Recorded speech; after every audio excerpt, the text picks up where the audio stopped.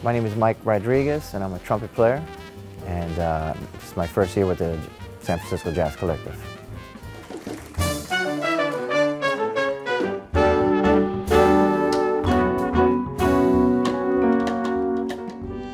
Spain by Chick Corea, arranged by Ed Simon.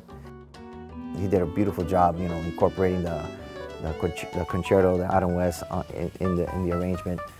Having the opportunity to play with Chick, it just, you know, it brought back great memories of just being around with Chick and playing this tune every night as an encore when I was out with him. And obviously Cohen takes an incredible trumpet solo on it. Ed, blazing, beautiful piano solo. And I thought the arrangement was stellar.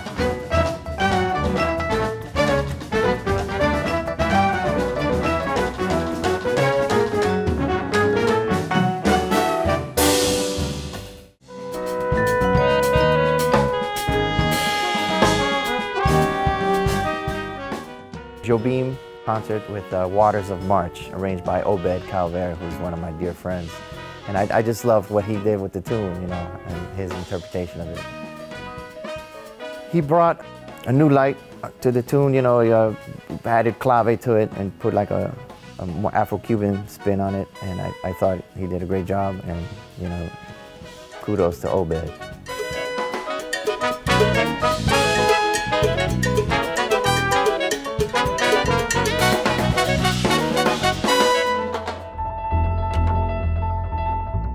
For my next tune, I pick La Fiesta by Chick Corea, arranged by my dear friend Miguel Zenón.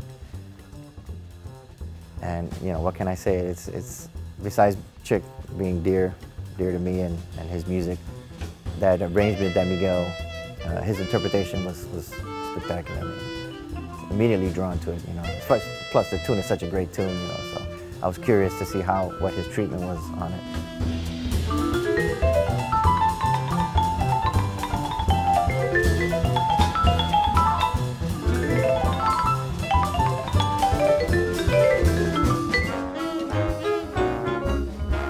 Una Muy Bonita, Ornette Coleman, arranged by Gil Goldstein. I just love that arrangement, the way they interpret it, you know, the way Gil's treatment on it, you know. It's one of my favorite tunes. I had the great opportunity to work with the great Charlie Hayden, and so whenever I put that track on, I think of him. You know, you hear Charlie, doom, doom, doom, doom, doom, doom, you know, so it's like, for me, it just brought a big smile to me, you know, and so that's one of my favorite tunes.